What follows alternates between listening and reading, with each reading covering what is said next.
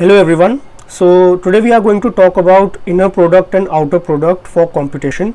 This is a very important concept both for quantum computing and computational physics, which is a completely different thing. We'll be needing these concepts throughout the journey of our quantum computing research, and it is a very important concept for understanding what a state is, how it is represented in a block sphere or a Hilbert space that I'll be explaining. So let's move. For instance, we have two vectors, a vector A and a vector B, and they are having an angle of theta between them.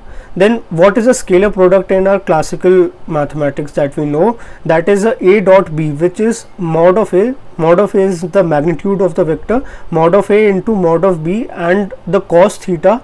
Theta is the angle between the two vectors. This is the scalar product that we know from our high school physics or maths. And what is a vector product? That is a cross product where AB sine theta is the basic formula. This is the thing that we all know. Now I am going to make you understand the same concept but in the terms of quantum computing. In quantum computing, these two products are called as inner products and outer products. That's all this is. But we need to know what is its application. It is represented by this form, that is the form of a bracket notation. Here this notation is called inner product and this one is called outer product. So if we talk about inner product in computational physics, and if we take two vectors that are vector A, which is a column matrix, and B, which is a row matrix, so the inner product will be the summation of each element multiplied with the corresponding element of the another vector. For example, this summation explains very well. Here what does it mean is that a1 b1 plus a2 b2 till an bn will be the inner product of these two vectors. For example, if we take this example 1 2 3 and 4 5 6, then 1 multiplied by 4 is 4, then 2 with 5 10 and 6 with 3 18, and the sum equals to 32. This is the inner product of these two vectors. It is also called as bracket product in this computation because it, as you can see, it is created by a bra first and then a ket later, as we talked in our earlier videos. So it is called as a bracket product also.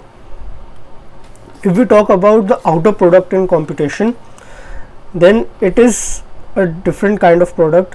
If we can see that it is called as a ket bra product because first we have a ket state multiplied with a bra state.